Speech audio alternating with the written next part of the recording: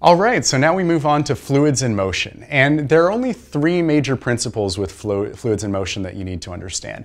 Two of them we'll be going over here, the volume flow rate and the velocity of a fluid going through a spigot. And the third one is Bernoulli's principle, which we'll be tackling in a second.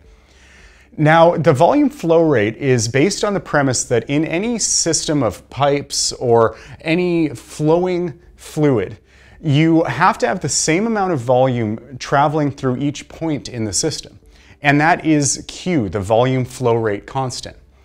The application of that means that as you're moving through a pipe with a larger cross-sectional area, the fluid will be traveling more slowly. And then as it gets down into a smaller cross-sectional area, it has to be flowing more quickly in order for the same amount of volume to be moving through this point and moving through this point at the same time.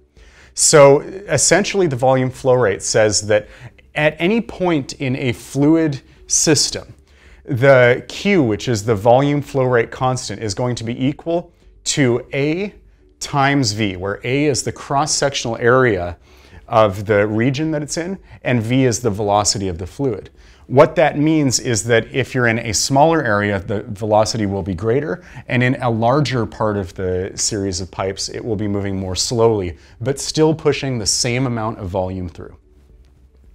The velocity of fluid from a spigot is a formula that you've seen before. This formula is velocity equals the square root of 2gh, and this looks very similar to the velocity of a falling object that started from rest.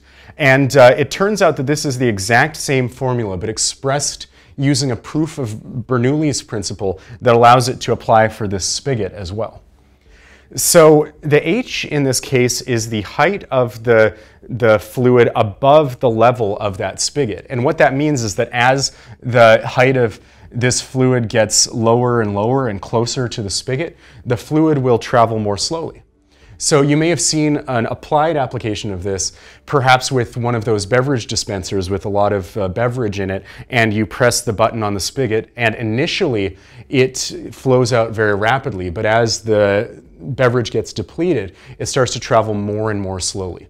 And that is an application of this, the velocity of fluid from a spigot. And the formula for that, you can remember this one and commit it to memory, is that velocity equals the square root of 2gh. And then we'll move on to Bernoulli's principle.